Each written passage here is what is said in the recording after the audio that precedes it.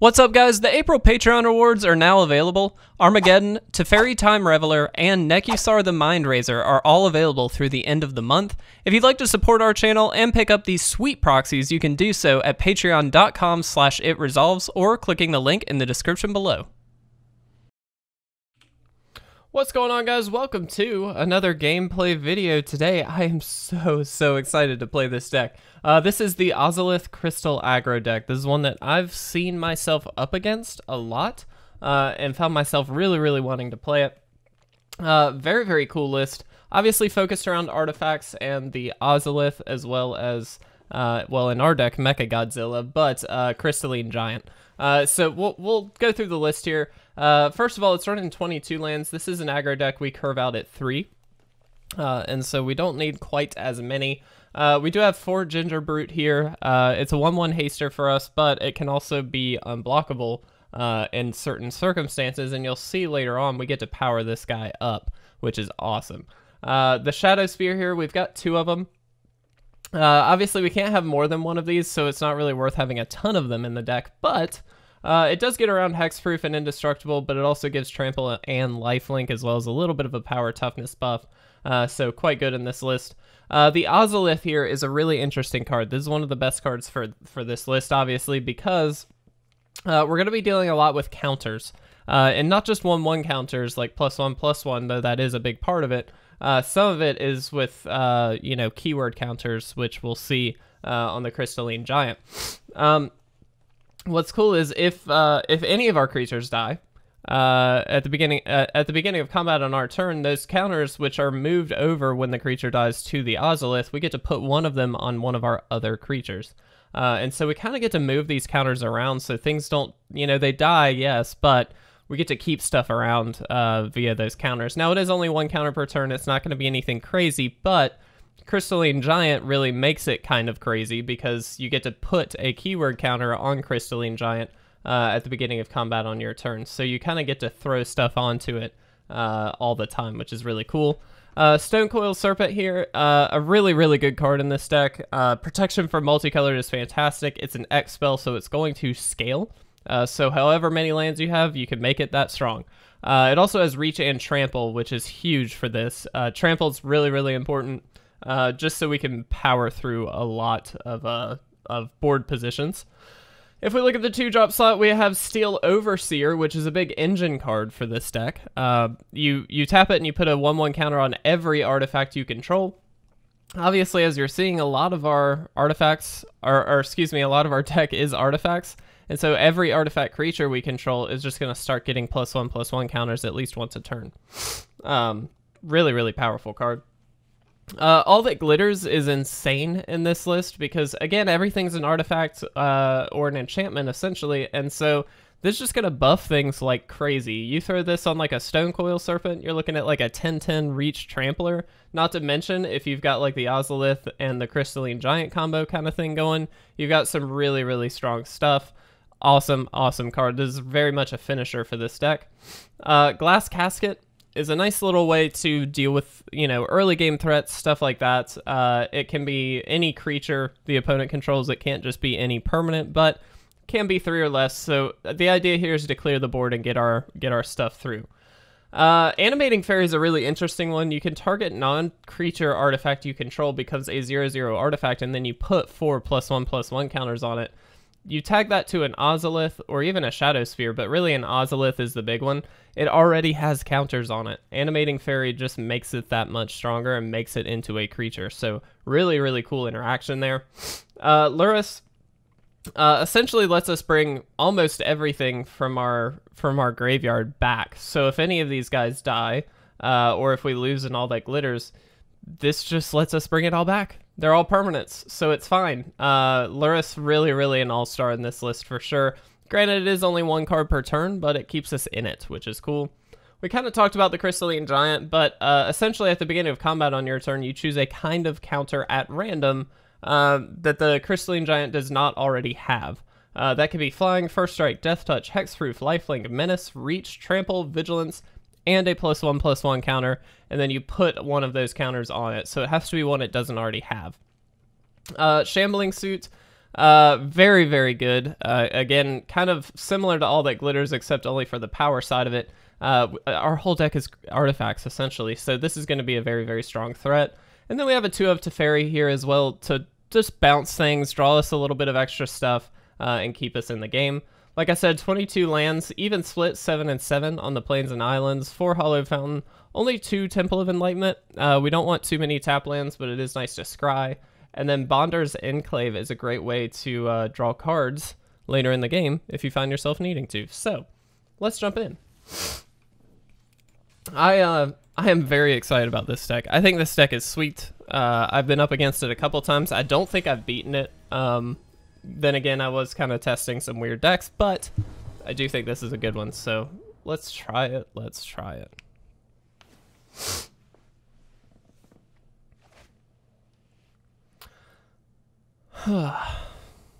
Let's see.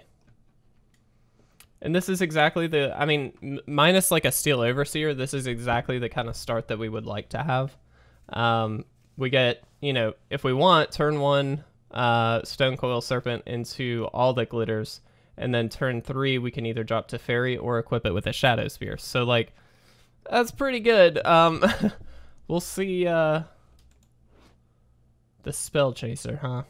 I've not seen this in Standard, though I know that there is a little bit of a deck running around for it. We're going to keep this. We're going to give it a shot. This is not as aggressive of a hand as we could see. Excuse me. But it's not bad.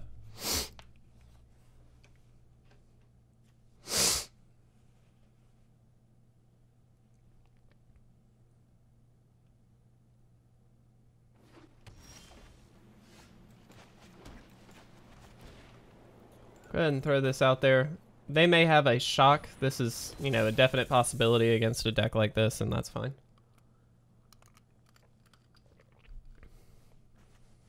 This is a bit of a must answer, though. They may not see it that way quite yet, but we'll see.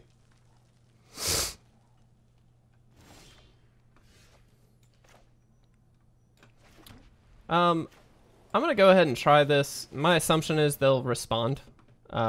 Thankfully we drew the Gingerbrute, so that's actually okay for us if they do. Sure. That's fine. Obviously not super happy about it, but, you know, worse things have happened. And here we get to kind of tag on to the Gingerbrute, so that's kind of okay.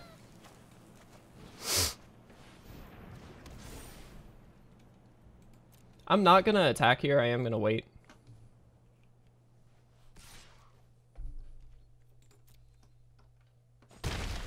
Very possible they have another way to deal with this, but you know, we'll do our best.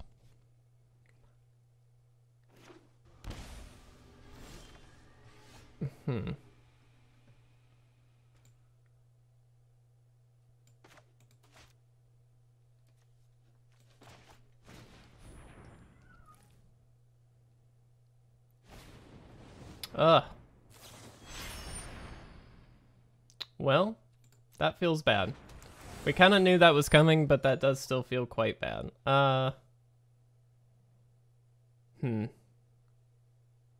We could gain 3 here. I kind of don't think we need to.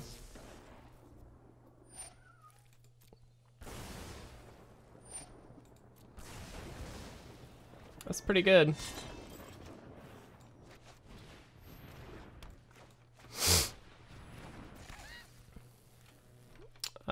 Yep. We're gonna take a big hit here. We'll see what we can do though on the onset. Unfortunately, they just have a lot of burn, which sucks for us, but it is what it is. There's not much we can do about it. Cool card.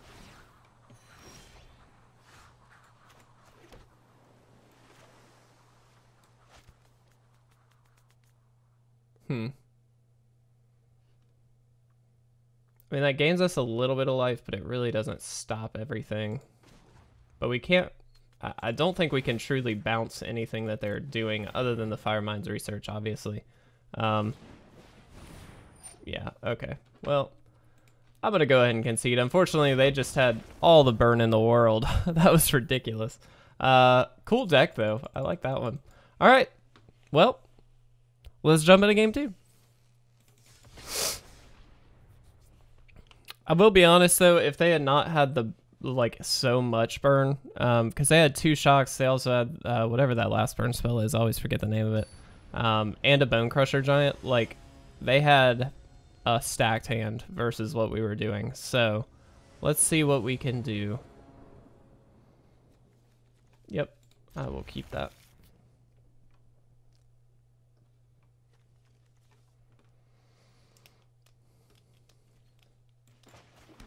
I'm just gonna play the Gingerbrute first.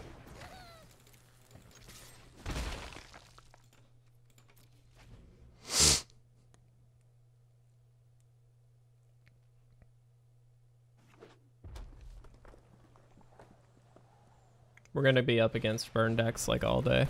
I know it. That's okay. All right, let's do land.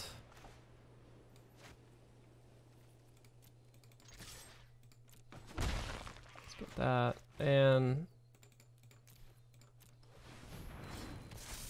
we'll do this. They can, I'm sure, kill it or shock it or do something like that, but we need to diversify threats when we know that they have burn.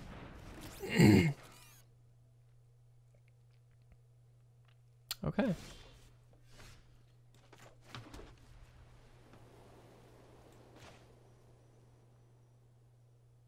So I can equip the Shadowspear if I would like.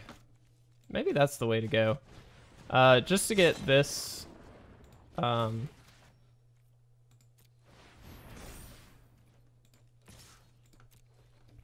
think this is correct. I could be wrong. But it's going to gain us a little bit of life, and it does get it out of like shock range, for instance.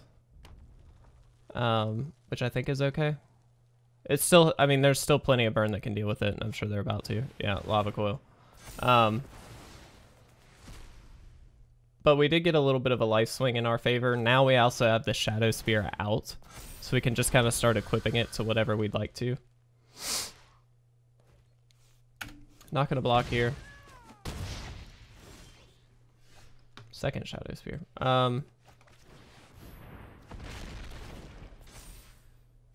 What did it get? Lifelink. I'm gonna attack here. If they want to block it, that's fine. I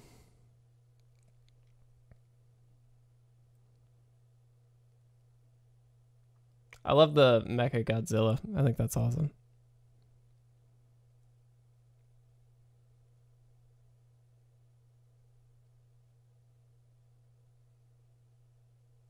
If they deal with this, it's fine, because we do have another one. We also have the Shambling Suit, so... Huh. That's pretty cool.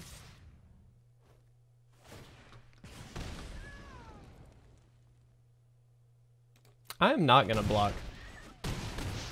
That might be incorrect, but we're gonna try it.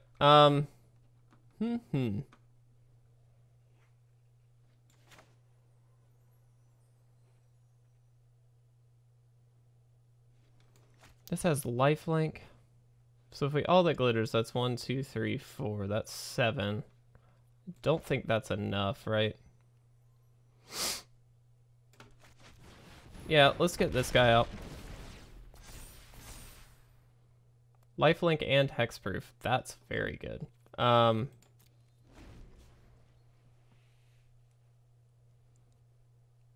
We just kind of have to hope they don't have enough burn, I think. Can we even win this? No, we can't, right?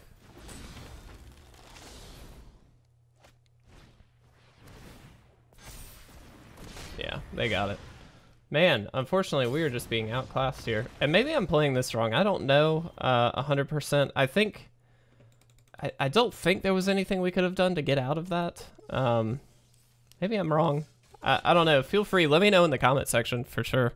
I'm not 100% sure because we are still kind of learning this deck, but I still love it. It still feels awesome. Like, I think this is a very good deck for sure. We've been against burn both times, but that's okay.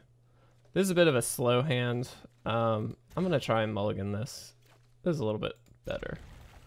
Let's put you on the bottom. Actually, let's put you on the bottom. All right, Gingerbrute. Let's do it. If we get a land, we're doing okay, I think. There we go. I'm gonna all that glitters this. That way next turn we can drop Mecha Godzilla. Love saying that. And we'll see what we can do. That's not a bad draw either. Hexproof. That's what you want.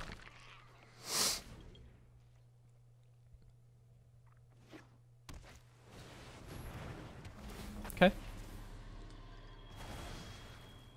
Sure. Oh, well, hello.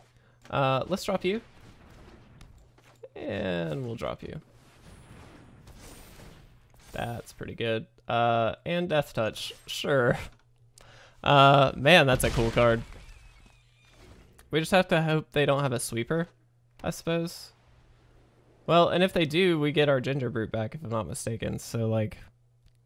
And then we've got counters on the Ozolith here. Well, that is not a sweeper. We're not going to play that all the... I mean, there's no need to at this point. I actually think we don't do... What do we got? First strike. Okay. I mean, they literally have to block. I honestly don't think we play this out here.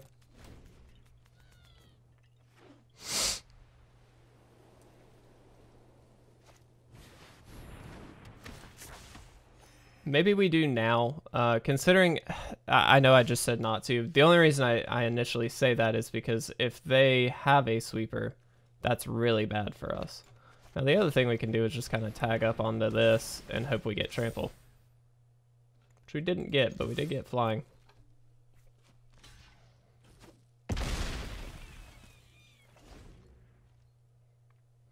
I think it's correct though to leave the Shambling Suit back. It's an Azorius deck. I have to assume that they've got something that's gonna, you know, do some damage here. That's kind of fine. Ooh.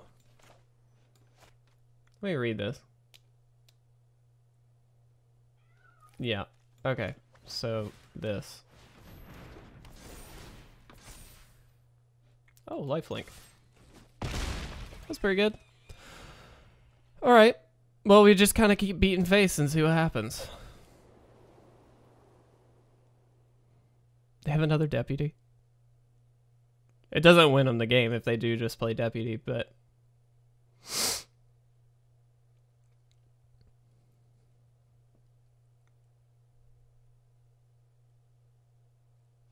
What you got? What are you?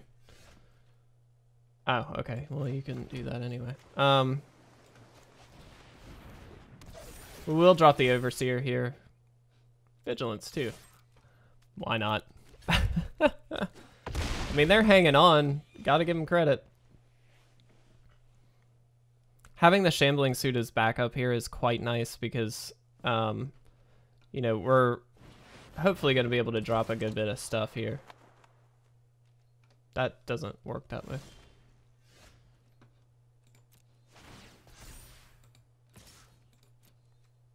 Man. Super cool.